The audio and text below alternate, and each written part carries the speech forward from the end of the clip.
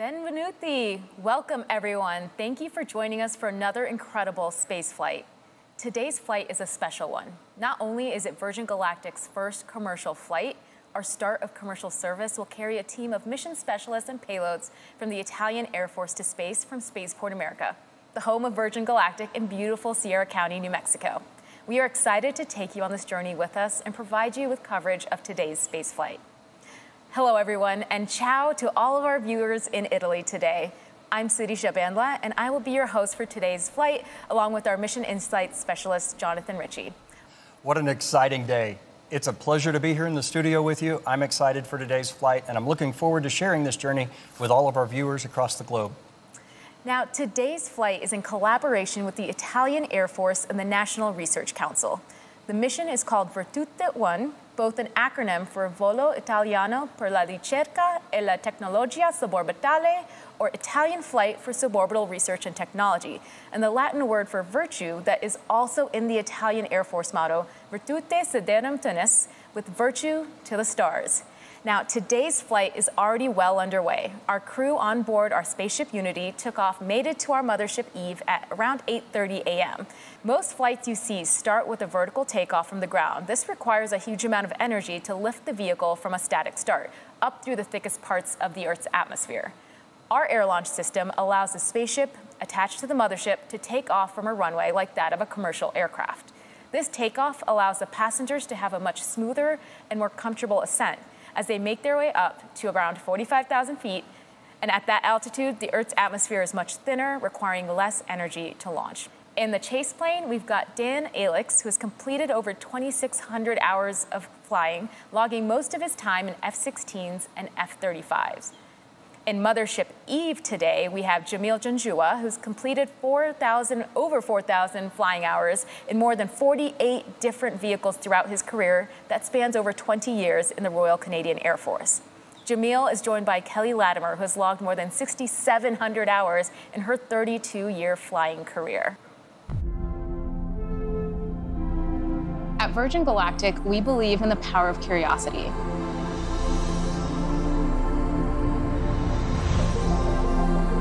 Humans are an adventurous species. It's very natural for us to want to go and explore space. But we have an opportunity to be at the very birth of routine access to space. It's going to be transformative. This first commercial flight is a research mission conducted by the Italian Air Force, featuring human researchers and payload experiments. We're able to further the technologies and the research that end up helping to better human life here on Earth.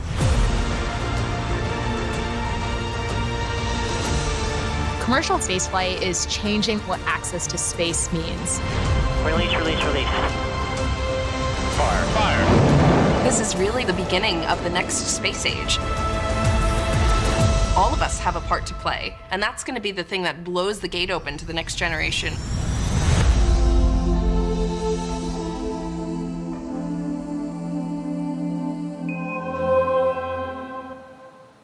So maybe, JR, you could give us a quick... 10, 5, 3, 2, 1, release, release, release. Ignition. Good control. Trimming, that's pulling the nose up. And trim is set. We're now traveling at approximately Mach 1.4. There's max Q, that's the maximum dynamic pressure on the vehicle.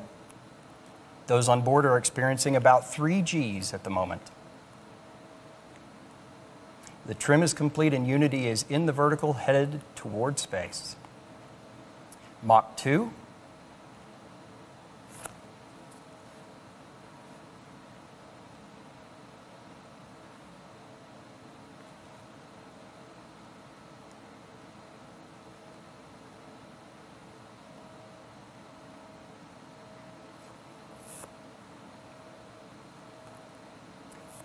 Mach 2.8, rocket motor cutoff.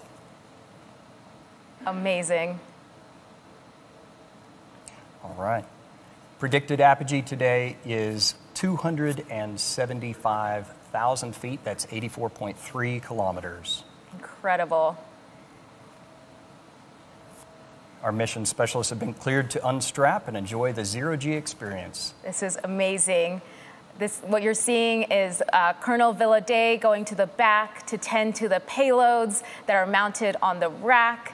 You can see Landolfi and Leo starting their experiments in their seat and having, looks like, a great time, of course. Yep. The feather is moving, as you can see. Starting that backflip maneuver I spoke of, the feather is now fully up. Amazing. And viva la Italia! This is 100 years for the Italian Air Force. So happy centennial to the Air Force. This is absolutely incredible. And welcome to space, astronauts. How absolutely incredible. Benvenuto nello spazio. Congratulations to Walter, Angelo, and Leo on becoming astronauts today. And a special congratulations to our pilot, Nicola, for his first space flight. Welcome back to space, Mike and Colin. This is absolutely incredible. Wonderful. You can see I'm tripping over my words because I can see all the excitement here. And we've also trained our astronauts as part of our training program to, at apogee, go to the window and take a look outside. So you're seeing them take a look and really reflect and take in the view, because all of the science and all of the research that they're conducting on board is for that vehicle, for that planet that they're looking out on. It's really that science and research being invested back into this planet, and it's important for them to reflect and see where their hard work is going. Right. We have achieved apogee at 85.1 kilometers, or 279,000 feet. Incredible. The pilots are currently completing the backflip maneuver, orienting the vehicle for re-entry. Now, just before 0.1 Gs, the pilots will give that return to seats call to the mission specialists. And our training team has worked this portion of the flight out so that it's very natural and intuitive for our passengers. Incredible. And just back to 1 G as we begin re-entry. And those views are just absolutely amazing. Yes.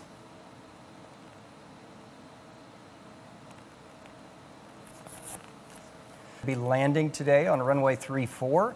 We like to make left-hand turns for our approach. That's because the commander is in the left seat, and it provides the best line of sight for them as they come into the landing. Now, the runway here at Spaceport America is 12,000 feet long. That's 3.7 kilometers and 200 feet wide, or 61 meters, 1,000 feet above the runway. 500 feet.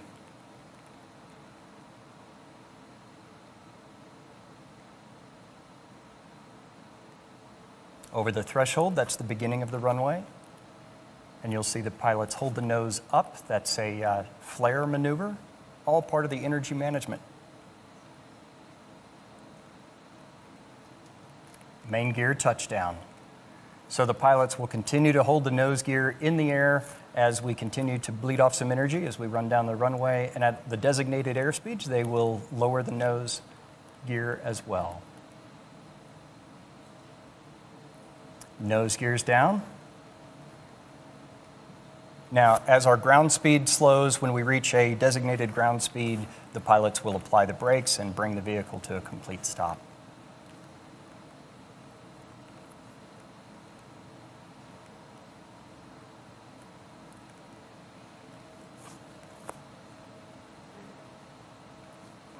All right, braking now.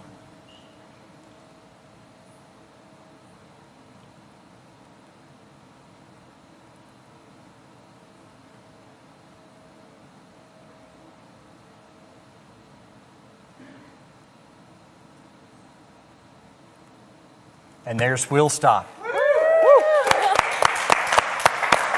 Oh my goodness.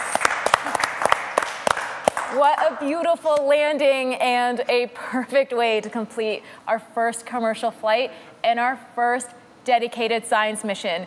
Congratulations to everyone on board, our very own spaceship Unity, who returned to space today.